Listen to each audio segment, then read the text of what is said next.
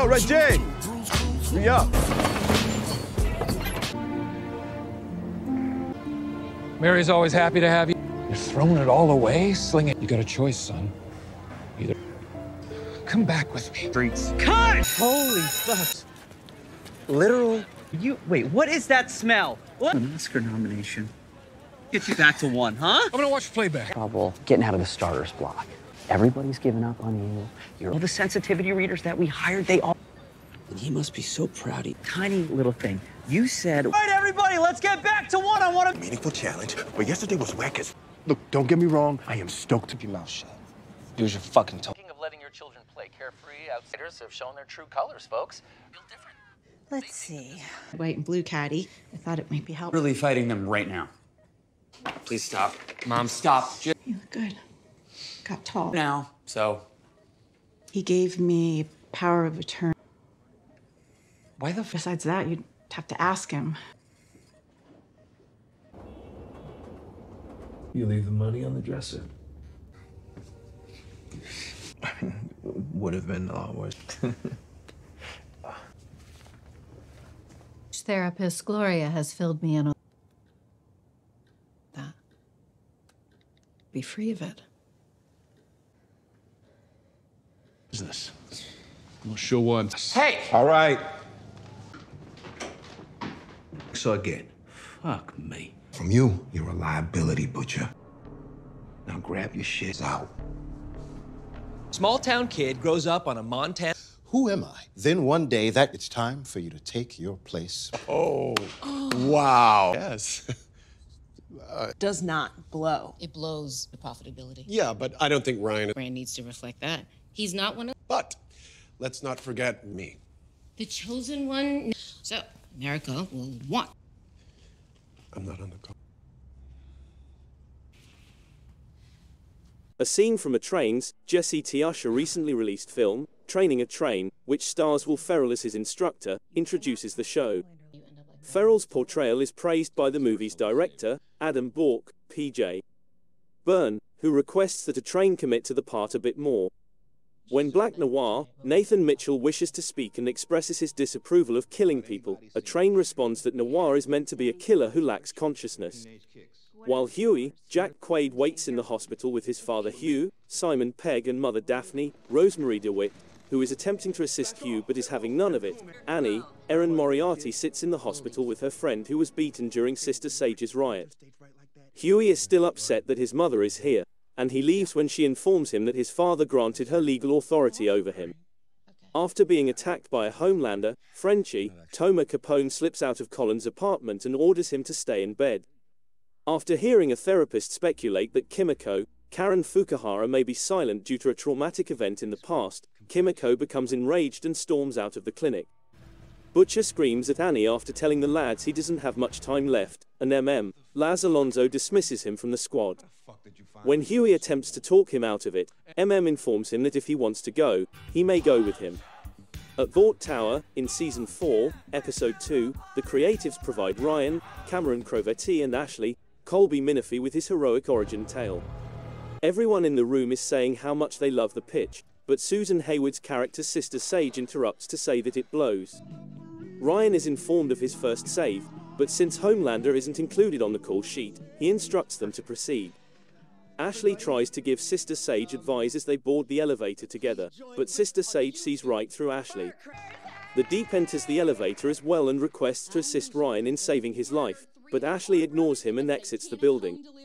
After Sister Sage warns him against allowing Ashley to speak to him in such a manner, the camera pans to discussing the events of the protest. Huey, meantime, is finding it difficult to concentrate due to his dad's situation. The Seven and Ryan practice the save as the guys go on their assignments. Ryan is asked to practice some more by the trainer, Koi, John Koyoma, who also provides everyone with some criticism. When Deep tries to speak with Homelander, he is told to stop talking. Then, when Ashley approaches to talk to him, the aquatic hero gets in her face and threatens to drown her in her toilet. Homelander becomes alarmed when he hears Vought executives discussing airbrushing his wrinkles out of his most recent movie. Butcher is already in the hotel conference center when the lads arrive. When begs him to go, He refuses, and the two of them stroll Truth Con together in an attempt to find Sister Sage. Kimiko experiences intense flashbacks after seeing an old photo of the human trafficking organization she formerly belonged to.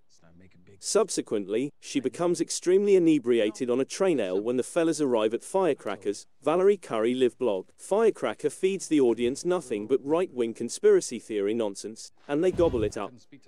Frenchie discovers that Firecracker's helper is intoxicated when Kimiko and Frenchie follow her. Although she wants Frenchie to be with Colin, Kimiko tells him she is envious. When the two go into the sauna, they see the imposter enjoying a fivesome with himself.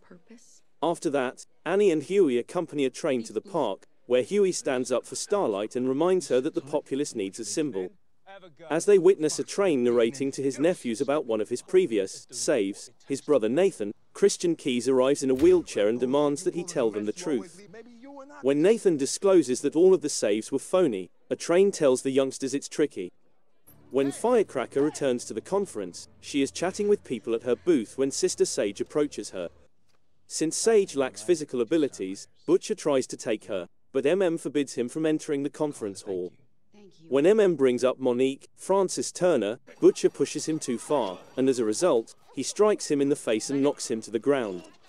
MM advises Butcher to go home, stating that he was mistaken to believe that this time would be different. When Kimiko proceeds to vandalize another poster from her childhood trafficking ring, someone approaches her, but she fights back until Frenchie tells her to stop. When Annie and Huey return to Boys HQ, a train is there and eager to assist. He provides them with video proof clearing innocent Starlight followers who were suspected of killing Todd, Matthew Gorman and the other Homelander supporters. He claims that because they didn't confront him in front of his family, he is giving it to them. Everyone successfully completes the rescue at Vought Bank, but Ryan kills his trainer Coy by mistake when he tosses him onto a building. Sister Sage orders Firecracker to kill MM, Frenchie, and Kimiko when they are discovered eavesdropping on her at the hotel. Following their altercation, Firecracker follows and blows up the party. Frenchie and MM leave the room to discover a marvelous Ms. Maisel-themed Bat Mitzvah, Stretch Those IP Muscles, Prime Video. The lads appear to have given up hope completely until Butcher arrives and gives them a serious ass kick. The lads are told to leave by Firecracker's assistant, who rapidly surrounds him with clones, but they manage to save him. Firecracker flees the building when Butcher kills the lead clone, killing the others as well. Ryan is weeping as Homelander gives him a milkshake at Vought Tower. Though Ryan appears to be sobbing because he arrived for his save, he is actually angry since he killed a man. Ryan insists he will never save another person, even after Homelander tells him that mishaps occur and people are fallible. Homelander attempts to explain to him that people are just toys, but he becomes angry and walks off, taking the milkshake with him. The Starlighters who were found guilty of killing Todd and the other Homelander supporters are let free thanks in part to the film of a train. Annie displays her strength in front of the audience, and they applaud her. Huey goes back to the hospital to face his mother, while Frenchie returns to headquarters without answering a call from Colin.